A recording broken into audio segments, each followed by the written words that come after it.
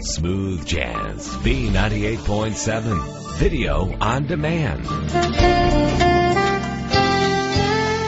Smooth Jazz, B98.7. I'm Sandy Kovach in with Marion Meadows. And Marion, your new CD, you're saying early next year?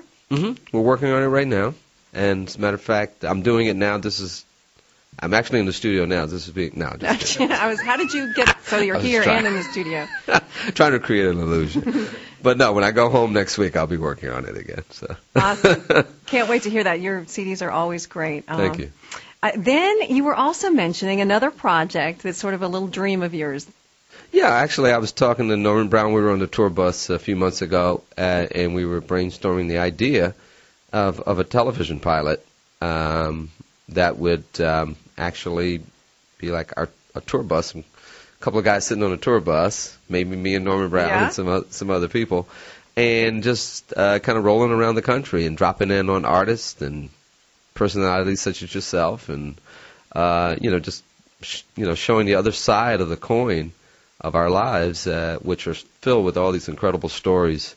And the fans, they really want this. They want to see more of this, as opposed to just hearing it. They want to see it as well. And I think we're going to start. Actually, the truth is we're actually going to shoot the first pilot of it soon. Really, for real? Mm-hmm. That's awesome. Yeah. And you were saying, for instance, when you were talking to George Benson, and he was talking about when he was little Georgie Benson, and one of my inspirations was sitting down at.